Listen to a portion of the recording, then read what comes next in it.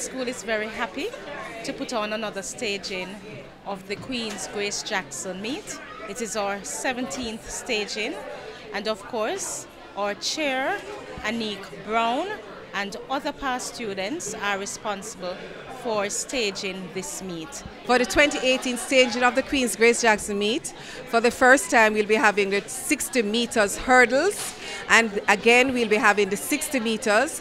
This is to facilitate persons looking to qualify for the World Indoors in Birmingham in 2018.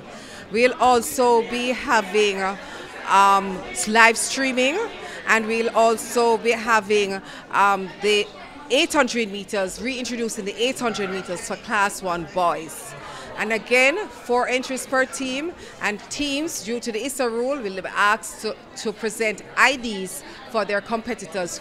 We are very, very happy to have such a meet, as it helps to develop not only our own athletes, but athletes within the secondary school education.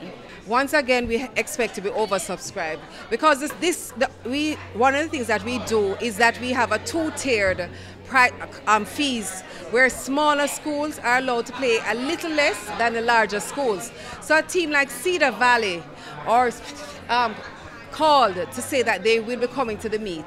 We expect over 100 teams, as we did last year, that will be competing at this year's staging. Well, water's involvement is definitely rehydrating the team and rehydrating the sponsor, rehydrating the admin staff and the officials. The officials are very important towards these events, as they are the persons that are the timekeepers. They give the times for champs and times leading up to champs, because we need to remember, the public needs to remember, that developmental meets are the meets that qualify the athletes for the champs and qualify them towards the senior and junior trials to go on to the international meets. Thanks to all who participate, and we are sure that we will have another successful meet.